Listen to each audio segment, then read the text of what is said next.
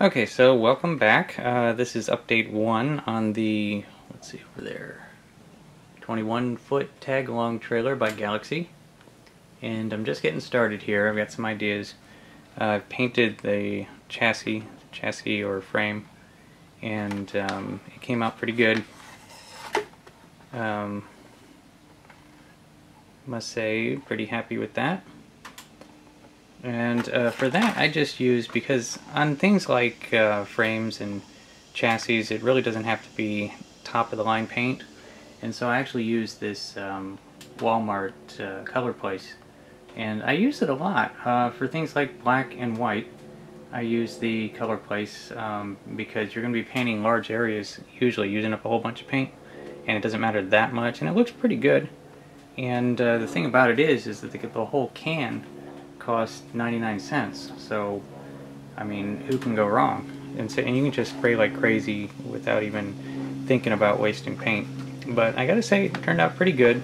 On that paint, you got to be aware that the cure time is longer, but if you're building in a shed, hold on, we'll wait for that bug to stop making its noise. Okay. But if you're building in a shed, it's hot and dry, and it's kind of like a dehumidifier in here, and it really makes paint cure fast. This cured in 1 day, whereas where I used to build, this paint sometimes took like 2 weeks to cure, to the point where it's not rubbery or sticky and to the touch. So that's working out pretty good. Also painted the axles, so they're ready to go. The ends there, of course, that's just tape around the ends so that they will hopefully still roll on bare plastic. And we're set to go on that. Now my idea here, what I really want to do, I'll show how this goes together a little bit. So this front piece fits right over those rails. At least it used to. There we go. Okay, so what I want to do, if I can, is I want to build the whole, there we go, there's a little lip on the edge there that catches this piece that goes up against there, and you can glue it. So in theory I can glue the whole body of the trailer together, get the sides on there and get the top on there, probably just minus the tailgate, and paint that separately, because I hope to be able to have this as a separate part that I can paint without having to mask off the tongue and everything. I think I just kind of want to do that just to see if I can, and we'll see how that works out. Then of course I'm going to have to mask off the fenders there and paint those black as well. And I think I'm going to do that last, after the white paint is on. And for the white paint, I'm going to be trying something new. I'm going to be trying this appliance epoxy by Rust-Oleum, just to try it. I've been seeing it there, I just really want to try it. So there's a paint test coming up. I've already got some things set to go, some spoons, and we're going to be testing that before we, of course, commit to spraying it on here, because this is bigger than my strip tank. So if I mess this up, I'm going to have to get a bigger strip tank, and so hopefully I'm not going to mess it up. So that's my plans, is to put that appliance epoxy on there, and we'll see how that works. But the next step, of course, is going to be trying to get this whole body of the trailer glued together as its own separate piece, so that I can just spray it without worrying about overspray. So we'll see if that works. That should be next. Okay, and we're back. This is what I got going on so far.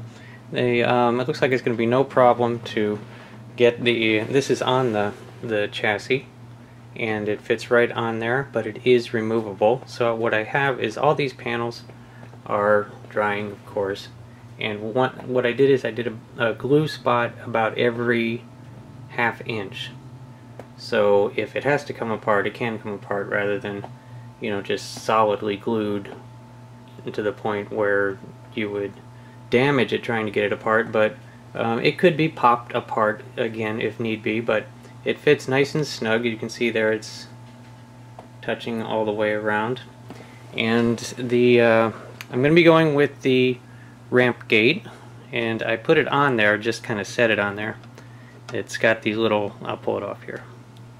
I think I'll pull it off here. It's funny, it looks like it opens like a barn door, but it doesn't. It'll be opening like that. It's got the hinge points down there at the bottom. And I'll just take it off for now. Now this will be interesting. This is, I'm going to have to paint this in 2 separate parts. It is going to work out just like I wanted. I can paint the entire, what would you call it, enclosed part of the trailer as one part, and then I'll have to paint the tailgate at the same time. But that means it's just 2 parts to paint, I think. But we'll see. Anyway, it fits on there nice. I'll pull it off here. One nice big piece. So I can, I won't have to mask anything off there. I can just paint this, everything that you see, all white. And that will be the next thing I do. And then it fits right back on there nice and snug. It will be interesting here on the tailgate. As you can see, there's the back side of the tailgate, and then the inside is all done in diamond plate. And so that, keeping with the color scheme I've got going, with the entire inside being black, I have to paint this black. So rather than paint it black first and then paint it white, I want to paint the white first, because I think that because of all those little diamond marks, especially on the edge, it's going to be hard to mask and get a seal. So I'm going to paint the white first, and then I can make a nice sharp seal with the tape to mask it off, and then I can paint that black, which I'll probably end up painting it primer then black, because I have to hide that black through the white. Otherwise the tailgate is going to be a lot darker than the rest of it. So I'm going to lose a little bit of detail on the diamond plate, because I will have to put a primer coat on there to start lightening it up. But ain't scared. It would be neat. And so that's going to be the next step. The next update will be the painting of it, and that will be in long sections that look like they're short, but they're actually days apart, where the entire thing is going to have to cure, and then I'm going to have to mask and paper off the whole thing so that I can get a nice smooth finish on that fender, which I think I'm going to go with the a silver, you know, to make it look like aluminum. And that's what's next. Now this is going to be painted in the appliance epoxy that the white appliance epoxy that I did in the previous video, and there will be no primer on the main part of it, and I really think that this detail is going to make it through that. So stay tuned for the next update. It's coming up pretty soon. I've got a lot going on right now, building 4 of them and restoring my dad's, which has to be done in about another week. So I got my plate full, but stay tuned. There's definitely going to be updates coming, and talk to you later.